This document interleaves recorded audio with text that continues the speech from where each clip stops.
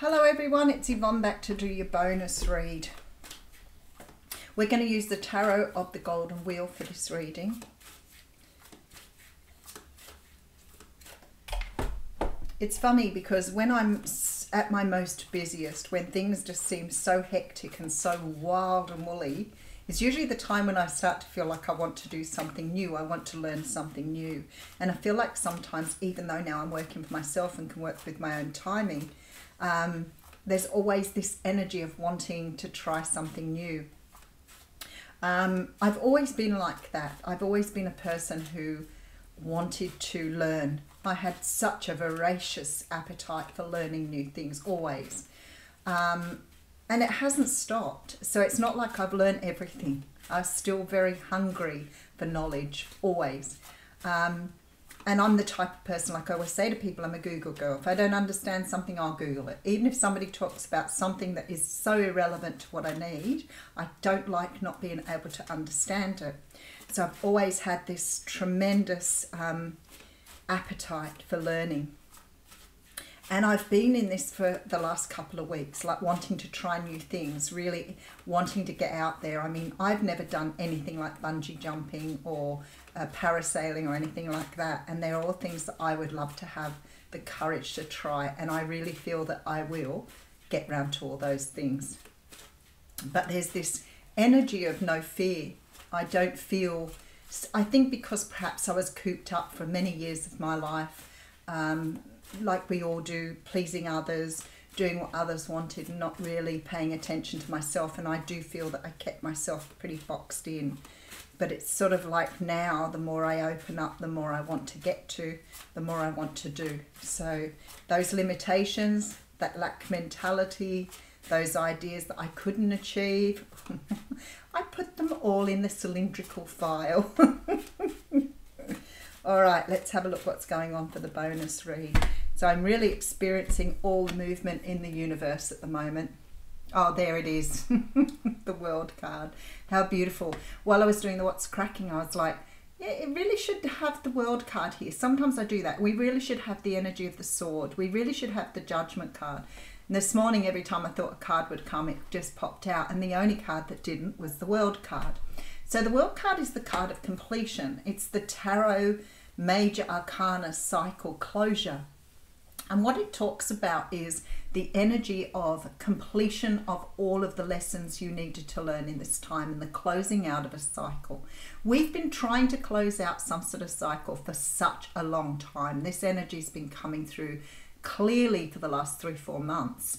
And I feel like because we've had to learn those lessons or integrate, I want to say, the lessons. So it's like I always say to people, you know, it's a really...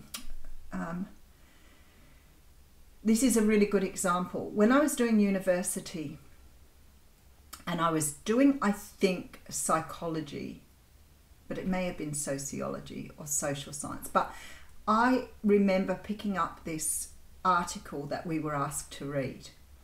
And what I used to do was scout over that first, then have a look at the questions or the theme of the question I needed to ask or to answer.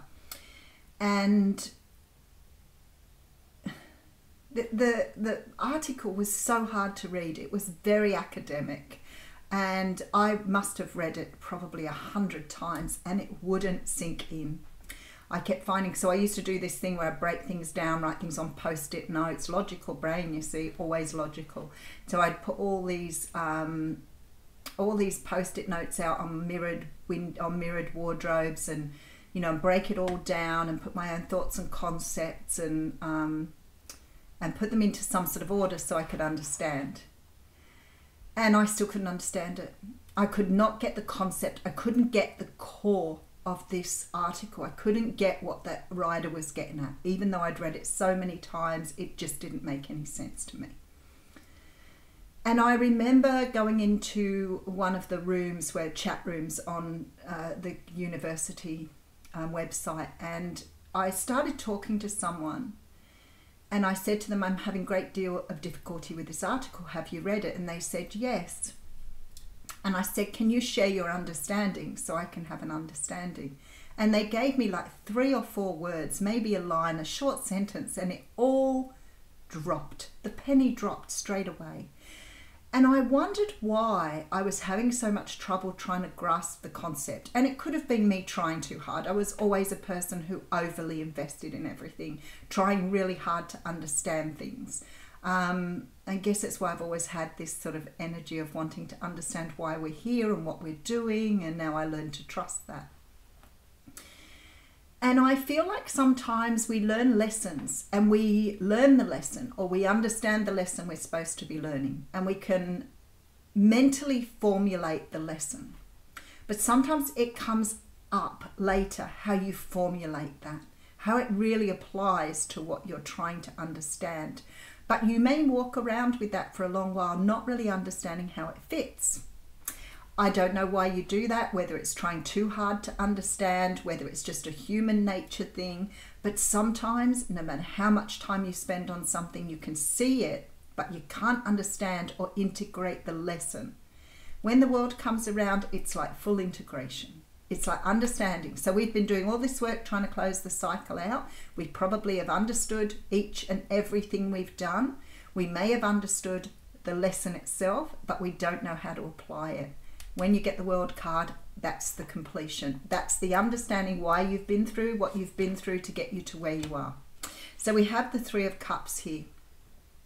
And the Three of Cups is about lots of things. It's about coming together with family and friends. It's reconciliation. It's some sort of get together that's coming on here. For me, it often arises with the whole third party thing. It's my third party card. There are one too many people in this situation.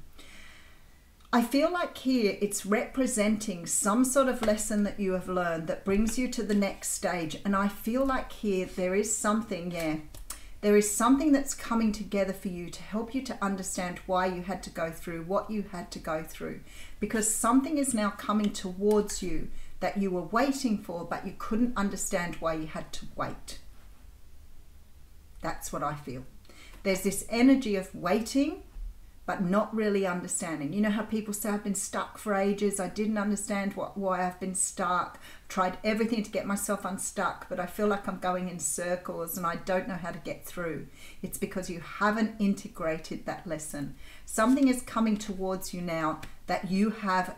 This is the energy of the lack. This is the energy. I've done everything I needed to do. I've worked really hard. I don't understand. I've done everything I've been asked to do, but it's still not coming. Listen to what you're saying. Lack mentality. And a lot of people don't realize that. Oh, it's been such a long time. I've done all this. I've done all that. I've listened. I've been patient. It's still not happening. It's still not happening. So it's about observing, listening, understanding how you speak, because this is about letting go of lack mentality. The universe is about to reward you for this. There is a gift coming from someone here in terms of love. I feel really strongly that for some of you, this is representing moving into this self-love energy, finally getting to the point where you understand why you had to be on the journey, to understand how to love yourself. For others of you, you have got to this point and you are about to have somebody come in to offer you that cup. That somebody is on the way. So if it was love you've been waiting for, you're about to be rewarded. All right, so we have the Two of Swords coming through, the Five of Swords. It's because you've moved away, so you've completed a karmic cycle. It's because you've made the choice to walk away from something that has been holding you back here. So these readings this week have all pointed to the same thing. There's been a lot of swords energy this week in all the readings. Lots of swords, realizations, clarities, understandings. You're getting it. So don't think that your work is in vain. It is not in vain. If you reach self-love, then you've got love coming right behind that. All right, so we have the Ten of Swords. Oh, that made my tummy flip. I love that idea. All right, Ten of Swords coming through. Completion of a cycle here. Well and truly completing something. Alrighty. We have the Lovers card coming through with the Four of Pentacles and the High Priestess. You know, both readings this morning, both the What's Cracking and the bonus reads, all have this sort of like dichotomy. In every two cards, we have like flipping something over. So you've got the ending here, then you've got the Lovers. There is some sort of new beginning here. The Four of Wheels tells me that you need to let go of something. The High Priestess says you're stepping into your power and understanding how to let go. I'm really drawn to this with this one. The Owl is really standing out, but the key is really potent here. You've just found the key to something. You've just found the key to love. There's some sort of love situation coming in here. All right, let's keep going. All right, so we have the Strength card, the Fool. Love it. All right, with the Emperor. Some of you are just about to walk into something really powerful here because the Emperor is here. I feel like with this Strength card, there's a strange feeling of finally accomplishing something. Look at her face. She's sitting on a bear. And it's like this feeling of completion. She's tamed the bear. And she's so relaxed about it. Look at it. So calm, so pleased with herself. All right, so we have the Six of Wands saying there's a victory here. A leap of faith into some sort of situation. Two of Cups coming through, and we have the Chariot here at the front. Okay.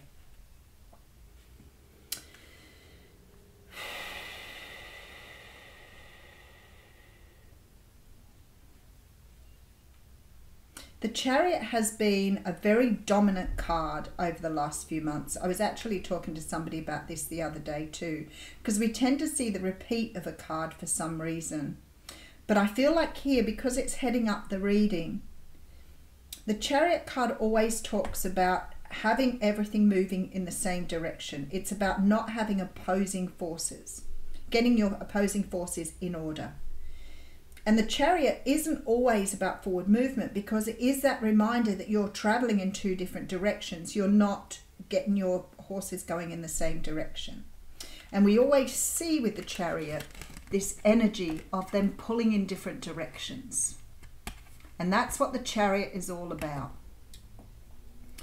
So even though the horses are moving forward, you can see one wants to go that way, one wants to go this way. But I feel like here that you are now moving in the same direction. So something, your darkness, your shadow, the energy of your shadow, your yin and yang, is now moving in the same direction. There is a beautiful sense here of victory, of finally coming to some sort of energy of understanding, because you are about to take a leap of faith. And then I have the Lovers and the Two of Cups, which are sort of similar energies, but one is major arcana and the other one's minor arcana. But both talk about some sort of union being brought together by the universe. You have the Emperor and the High Priestess here. So I feel like something here you've let go of that is now bringing you in the ending of a cycle. And due to this, you're coming into union with someone here. Someone who is a soulmate, maybe twin flame with this many cards here. But you are coming into union with the person you are meant to be with here. So I just want to have a look back at the mini read, and then we'll pull an oracle card. There is a completion of a cycle. There's no doubt about that whatsoever. I feel like a lot of you have had trouble putting together why you've had to go on this journey, or trying to understand it. Maybe for some of you this is about a third party situation. Maybe somebody is putting down a cup, because there's definitely some sort of offer coming towards you once you've let go of this idea of lack, this victim mentality. You know, somebody said to me yesterday about the victim mentality, and I think I probably should do a video on it, because these are the victim mentality, are the stories you've told yourself. That's all they are. So when you feel like a victim, it's because you've told yourself the same story. I'm not good enough. I'm not big enough. I'm not tall enough. I'll never have that. It will escape me. I don't deserve it. I'm not worthy of it. I'm not beautiful enough. And then you start, because you do this, you start to compare yourself with other people. And you start to compare yourself to all the things around you that are not what you are. And what needs to happen here is you need to understand how to direct that energy back inside yourself. Because this is why we end up with this lack mentality of not having, of not being able to receive things, because we feel we're not good enough. I wonder if the person you're comparing yourself to thinks any differently to you. But why would you compare yourself to someone else? It's because you think you don't deserve things. So why do you think, if you're in some sort of situation here where you feel that you're not good enough, or you're not enough for a person, or you're not enough to have a relationship, or you're not enough to be wealthy, then ask yourself, why are you thinking that? What stories have you been telling yourself here? Because the stories you've been telling yourself probably aren't your own. You've heard them from other people. And we've all been through, these childhoods where we've been told what we are and what we're not. That's how we grow up with a lot of people. And some people believe that's the way you treat people. Oh, I was only being honest with them. Well, if you're being honest with someone and you're telling them that they're ugly, what is that honesty that you're sharing? People still do that. It's very manipulative. So you could very well be in this energy and learning how not to create the lack, because you have something beautiful coming towards you here. And we can see quite clearly in the reading, for many of you, this is new love. So I want to say to you, it's the energy of receiving something that you deserved that you couldn't see, but you had to go through the journey first. You would never have known how to receive it before, because if you were in that lack mentality, it wouldn't have come to you.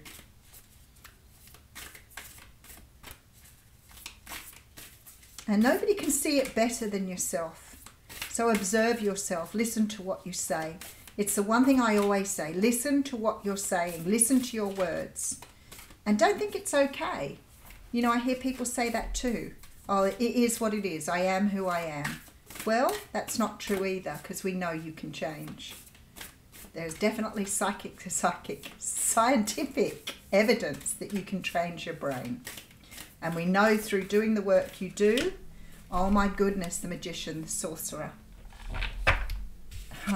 That is just absolutely stunning, getting that card out. All right, 48.